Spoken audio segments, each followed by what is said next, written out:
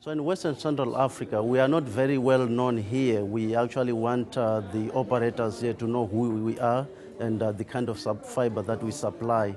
And also we are actually trying to educate operators to understand fiber optics and what is required in deploying networks. Now, quite a number of challenges. One of them is that sometimes the networks that they deploy are not good enough.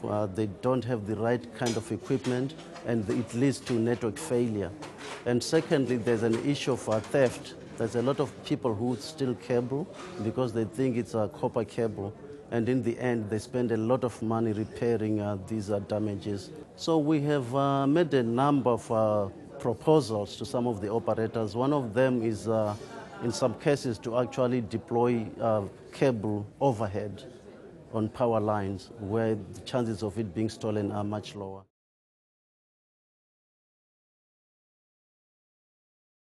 So there is a lot of mobile penetration. A lot of companies are doing mobile networks.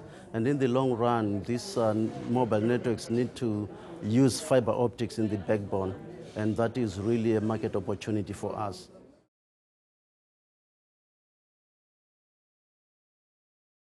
So when they do their networks, they have to make sure that they have the right fiber that is deployed in the network, so that when people want to migrate to higher data rates, 3G and 4G networks, then they have the right capacity to do that.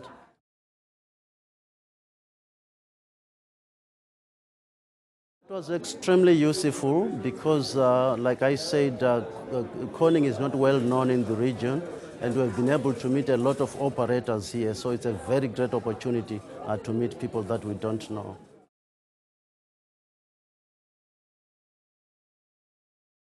It's very, very important because they tend to meet a lot of vendors here, and they tend to actually meet other operators, and they share experiences.